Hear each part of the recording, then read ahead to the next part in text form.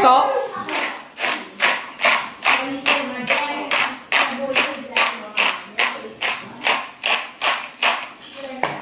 Pepper.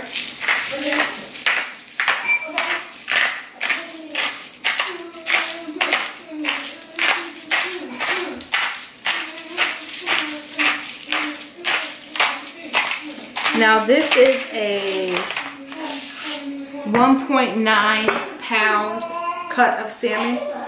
There's no skin on it. So I've seasoned one side. I'm just gonna flip it over and season the other.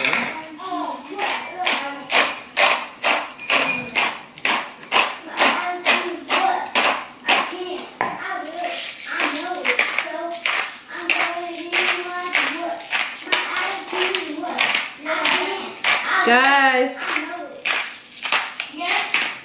it's too loud, baby. Okay, I'm gonna use my green pan. There's no oil or anything in it. Okay, so it's been seasoned with salt and pepper, and I should be able to. I always do like a little indent so I can know exactly how many pieces I'm gonna get.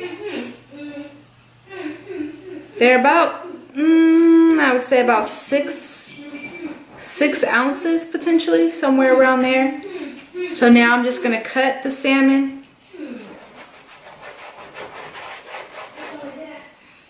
My skillet is already turned on. There's no oil in the skillet. But I have, before we got these skillets, I would add a little bit of olive oil and a little bit of butter, just because I like the skin to be crunchy.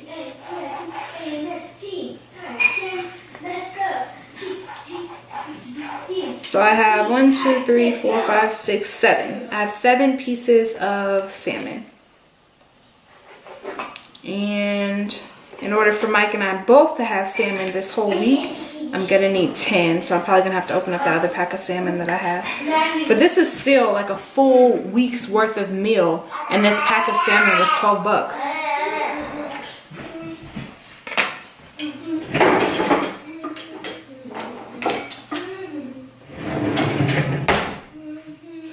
So again, no oil, hot pan.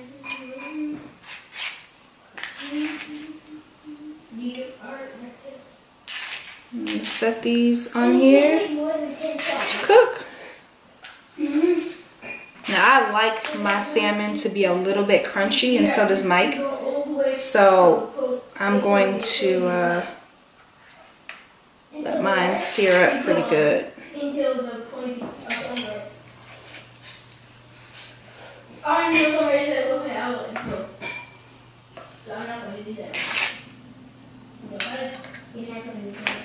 Did you give up? Yes. Okay. Next song is, what was that? Here are my salmon. I have an electric stove and it is on 6. And so I'm going to let these cook up.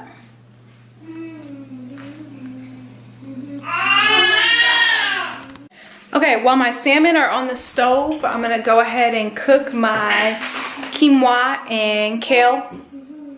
And I buy this at Sam's Club. I wanna say it's about $10 for a pack of 4. And this is what the pack is like. I think a serving size is half the pack. So I just place that in the microwave for 5 minutes.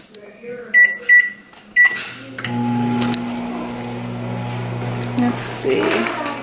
Oh, it says 4 minutes. But you guys want to see some info on that? Kale is really, really, really good for you as well. 6 grams of protein per serving, and that's for a half a pouch. 400 grams of sodium, not too bad. 180 calories. So there are the nutritional facts.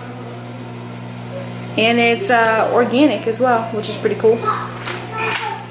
So what I typically do is cook 2 bags of this, And I'll do 1 day or 2 days, I'm sorry, where Mike will get the quinoa and kale, and so will I. And then another day where we'll get like green beans or broccoli or carrots or sweet potatoes or something like that. And so this week we'll have the quinoa and kale. I have green beans, I have carrots, I have broccoli, and I have salad. So I'll end up having some of the salad, which is sweet kale and vegetable kit salad. You can get this at Sam's Club. It's $2.58, and this is enough salad for me for 3 days. So let me show you guys my salmon cooking up nice. And salmon naturally has a little bit of fat to it. So if you look, let me zoom in. This is how you make sure you don't get dry salmon. You see how it's starting to turn white right there halfway?